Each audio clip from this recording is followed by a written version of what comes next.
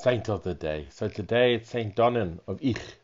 So on this blessed day of April the 17th, 2024, we turn our hearts and our minds to the radiant example of Saint Donnan of Eigg. Born in Ireland in the 6th century, Saint Donnan was drawn to a life of piety and service from a very young age. He was not merely a man of faith, but a beacon of hope, an inspiration for all who came across his path. Saint Donnan's journey led him to the rugged shores of Scotland, where he established a monastic community on the Isle of Eigg. Amidst the wild beauty of nature, he and his fellow monks devoted themselves to prayer, contemplation, and the pursuit of holiness. Their simple lifestyle stood as a testament to the power of humility and devotion. But Saint Donnan was not content to remain secluded within the walls of his monastery. He ventured forth into the surrounding villages, spreading the gospel message with zeal and compassion.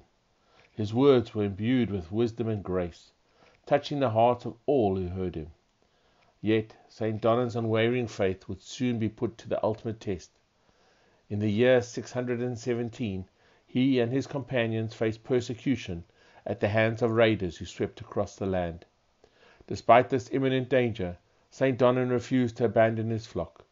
With courage and conviction, he stood firm in his commitment to God, even unto his own death. In his final moments, Saint Donnan uttered words of forgiveness and peace, a testament to the strength of his faith. Though his earthly journey came to an end, and his legacy endured, a shining example of unwavering devotion and selflessness. So as we reflect upon the life of Saint Donnan today, let us strive to emulate his virtues in our own lives. May we, like him, have the courage to stand firm in our own beliefs, even in the face of adversity.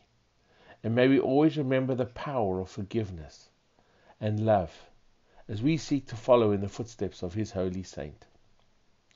So let us pray. Dear Lord, we thank you for the example of Saint Donnan, who showed us the way of faith and devotion. Please grant us the strength to follow in his footsteps, and give us the courage to stand firm in our own beliefs. May we, like him, spread your love and forgiveness to all we encounter today. Through your holy name. Amen. From a friend of Our Lady.